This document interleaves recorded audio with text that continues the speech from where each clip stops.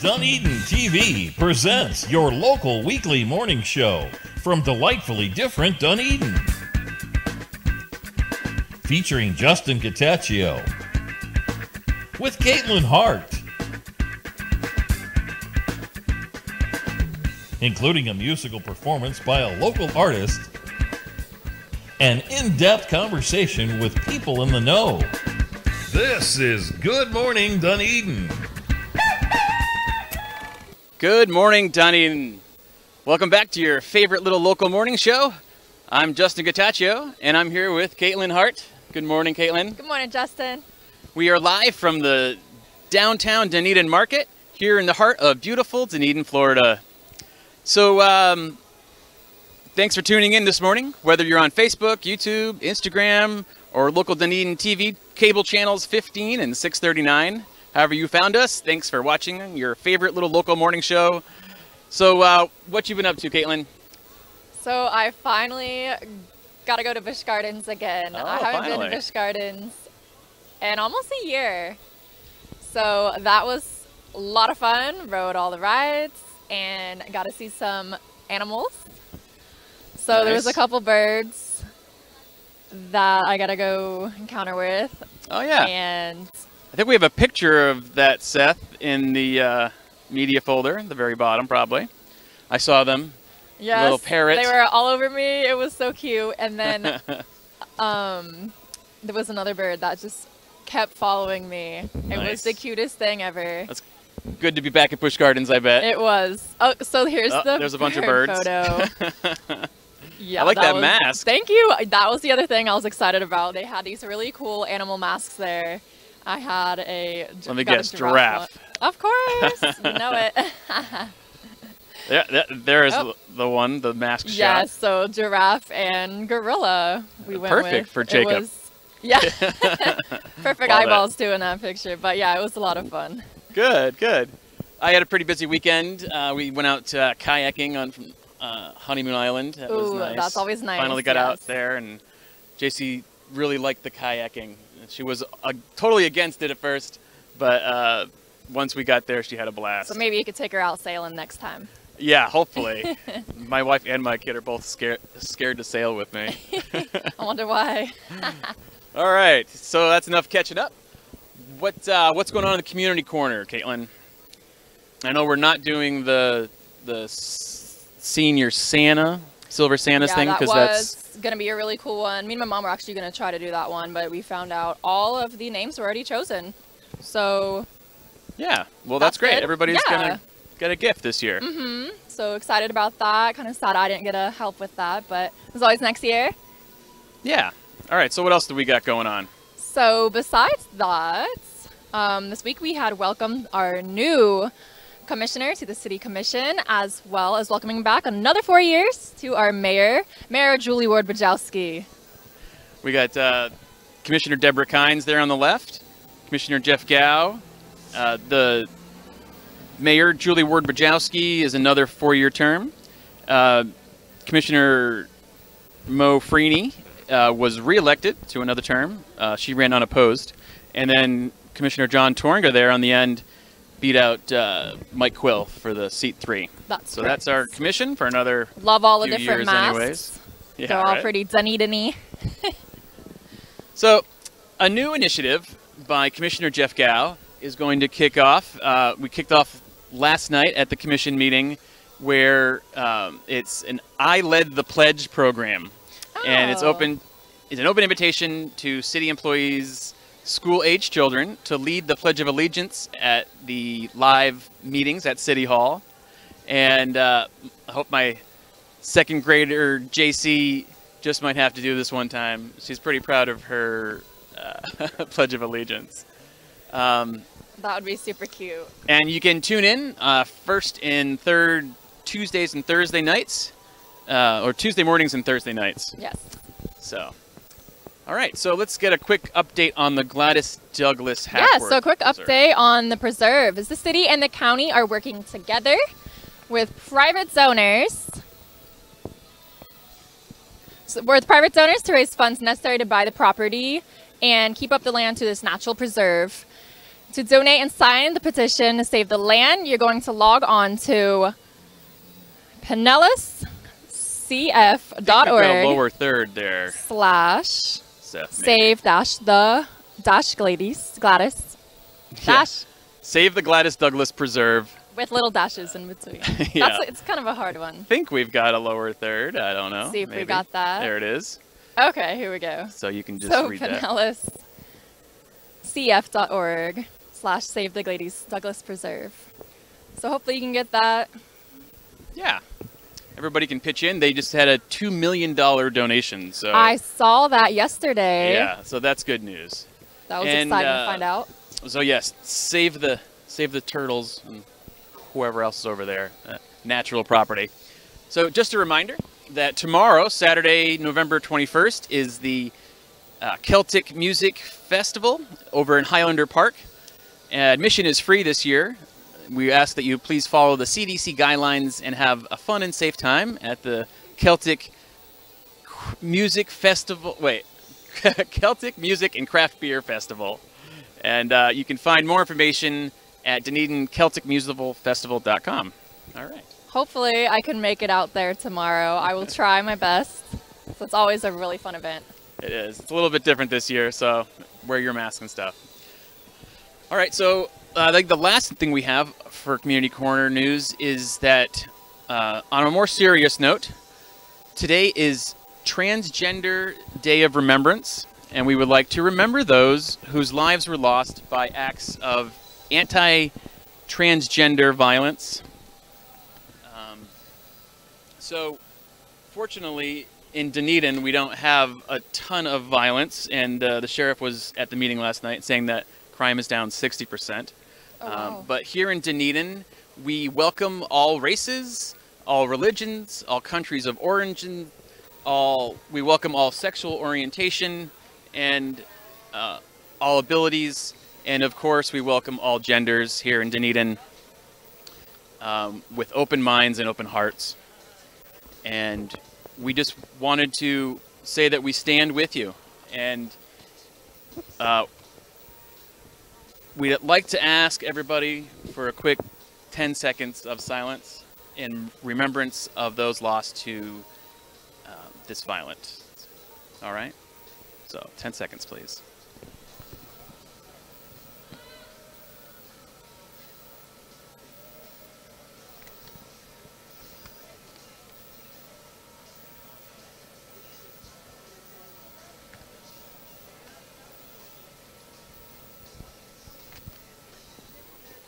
All right. We hope that this message brings some peace to families and friends who have lost loved ones, and that we shine a little light on these tragedies so that they stop and people learn to love and appreciate transgender folks for the loving and caring people that they are. We're all different. Not one of us is alike. Our differences is what makes us delightful here in Dunedin, and especially in Dunedin. And if you're watching, the city of Dunedin wants you to know that you're welcome in Dunedin, and that we're here, and that we hope you feel safe here, just the way you are. So that's that. All right. So good morning, Dunedin. We'll return in 90 seconds. Stay tuned.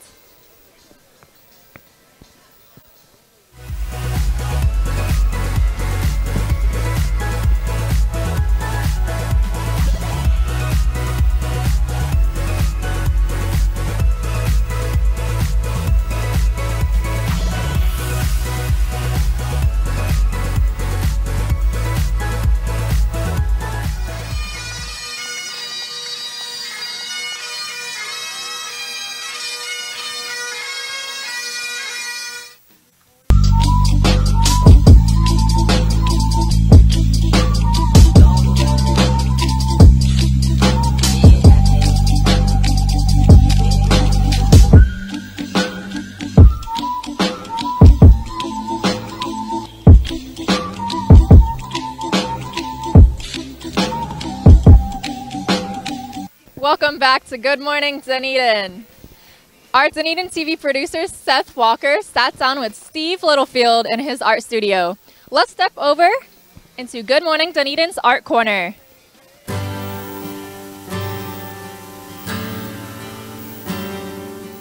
My name is Stephen Littlefield, and I'm mainly a printmaker. I'm also a painter. I've been an artist most of my life, and what I'm doing right now is mezzotint prints, which is about a 400-year-old process on a piece of copper, and no acid or any chemicals involved except ink and stuff like that. I originally went to USF and was a painter, and then found out about printmaking. The wonderful thing about printmaking and doing prints is that you can sell, you can keep them, and you can also give them away. It's not like a painting or something where there's only one. This particular print is a monoprint. It was done December the 8th, 1982, a year after John Lennon was killed. The title is "Oh Johnny, I Hardly Knew Ye." And I did 4 of these, and I kept the best one. It's basically done with a palette knife on a piece of plastic, and then I run it through my etching press. So there's only one.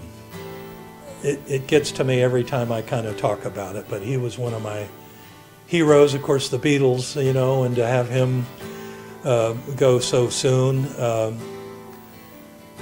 it was tough, but it was one of my favorite pieces. My atom-sized niche in the art world is my bromeliad prints and some of my paintings that are around the world. I went to a bromeliad show, and one of the people in the Bromeliad Society knew I painted and said, "Why don't you do some bromeliad paintings? You could maybe make some money doing a show." So that's how I kind of got the bromeliad disease. And so to make money, I would do these plant shows in Sarasota, and every 2 years there's a World Bromeliad Conference. For the next 30 so plus years, every 2 years I do a world conference and sell my prints to people from around the world. My bromeliad images are from South Africa to Japan and Australia and South America, and even in this country, as far north as New York and Chicago. But it was just a way for me to make money. Plus, once you get into that, the bromeliad thing, they love benign neglect. So it's not like a plant you have to go out and deal with once a week or once a month. Again, benign neglect, and they just keep reproducing themselves, and you know, my yard is full of them. I think in the grand scheme of things, for people to see something that they might not understand, but they want to figure out what they're looking at, it's just like looking at a Escher piece, you know, with this famous stairs going up and down, and how could that be real? And yet he makes it look real. When I do a landscape, you know, you work at a particular day, or you take a photo, or you try to make that photo look like what you want it to be. But it's also, for me, it's based on what the sky looks like today. You know, what it looked like yesterday. I think the realism is something that always is appealed to me, but I also like to tweak the realism, you know, and make somebody see something that they've never seen before. You know, to me, that's the kind of magic of making art. I always remember my high school teacher, his name was Tremaine Spencer, and he told me one time, after looking at a landscape I did, that no matter how good a sunset you paint, there'll be a better one tomorrow. I'm a very lucky person. Luckily, I hooked up with a nurse who allowed me to be an artist. It's great to hook up with somebody who makes regular money, that most artists don't make regular money. So, but I'm also very lucky to hook up with the Dunedin Art Center, and being teaching there for 27 years. I started their printmaking program, and they're still doing it. Back in 1979, a guy named Lloyd Jones, who was a sculptor, he had taken an etching class and said, why why don't we build an etching press? And well, since then we've built 6 etching presses. One of them is at the Dunedin Art Center. Well, I think one of the things about the COVID thing is the not having outdoor art shows or even openings. You know, it's just like the Dunedin Art Center. This is the first year in the 28 or 9 years I've had pieces of work in their Christmas show that there isn't an opening. You can walk through there, but there's no opening reception. There's no where the artists walk around and you can meet people that like your work. I think that's one of the biggest difference today, is that with the COVID, a lot of artists are showing their work online. And I don't know if they're selling it or not, but anyway, it's an interesting time. I'm glad I'm as old as I am to not have to go through this, you know, how do you get known? How do you show your work when there's no shows? Good morning, Dunedin. Or hello, Dunedin. It's about time you all woke up. Since we're coming to you live from Dunedin Downtown's Market here in Pioneer Park, we'd like to highlight a vendor. Justin? All right. Welcome to the downtown Dunedin Market. And we're going to go visit with a vendor here. Let's see. These are the, not the Steve Spathoff oranges, not to be confused with Steve Spathoff oranges. These are the branded oranges by, well, let's get the story from our friend here. Hi there. My name is Catherine Janis, and I am here helping out my friend Gail. She is the artist of, and she basically paints the Florida orange on anything that will hold still. Yep. I love it. Yeah. All right. So she's got a little bit of everything. Coasters, keychains, little tags. These actually have been very popular for ornaments this year, Oh, yeah, sure. which is clever. Hats, totes, etc. So, Great. yeah. How do you like the market here? Oh, it's beautiful, beautiful. The weather is perfect. This is our third Friday, so we're out here. The first one was really, really hot, so the weather is perfect today. All right. Well, thanks again, and everybody come out here for some nice wares. We're gonna. Thanks again. Thank you. All right. Let's see. I guess that's about it for now. All right. Back to you, Caitlin. Thanks, Justin. Everything looks amazing. I just love the vendors here at the Dunedin Downtown Market. Shout out? I think it's time for birthday shout outs. I was waiting for you to double check. All right, so it looks like it's time for some November birthday shout outs.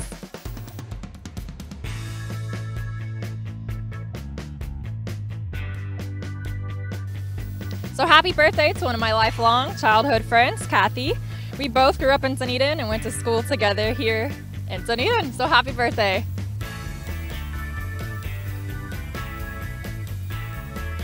Happy birthday to Angelica, one of my old USF classmates and friends. She just got her bachelor's degree in mass communications this past spring. Happy birthday.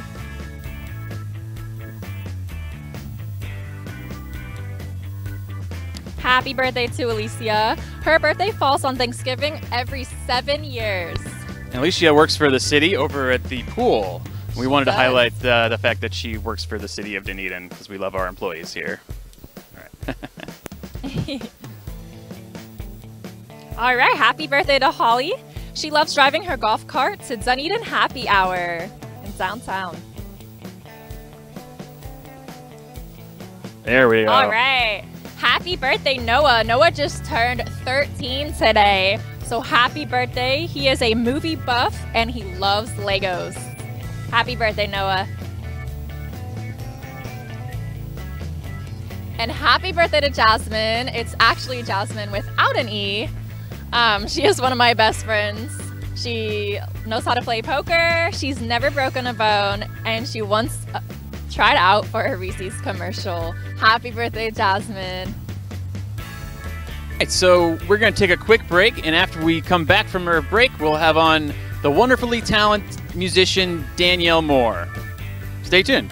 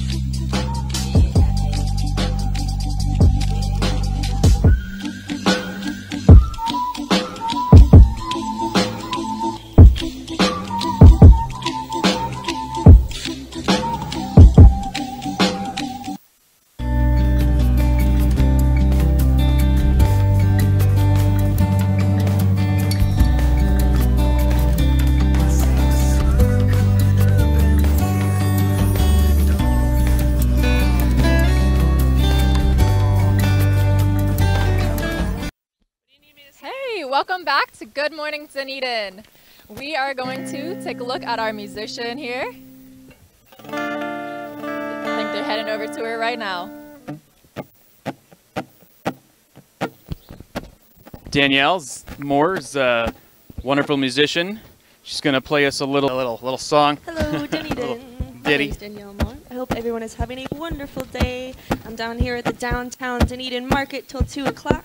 You can check me out online at DanielleMohrmusic.com. M-O-H-R. The song that my band Honey What will be releasing is called Wicked.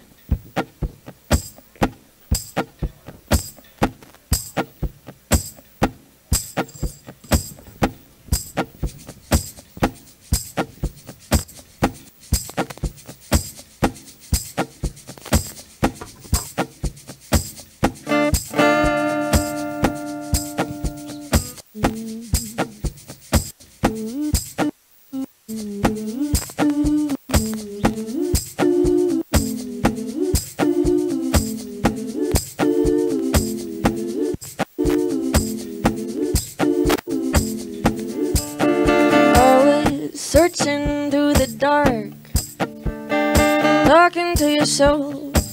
Gets less lonely, I was searching through my heart. Mountains in the valleys don't make me feel worldly. I was hoping for some solace in the loneliness. I was hoping for some clarity in the unrest. Tell me you lost your way on the yellow brick road. Tell me you threw your soul into the great unknown.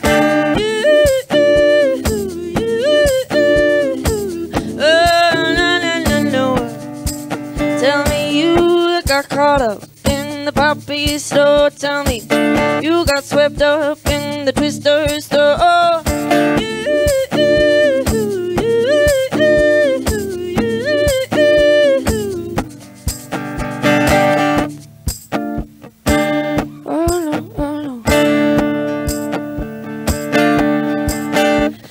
Searching for the numbness again.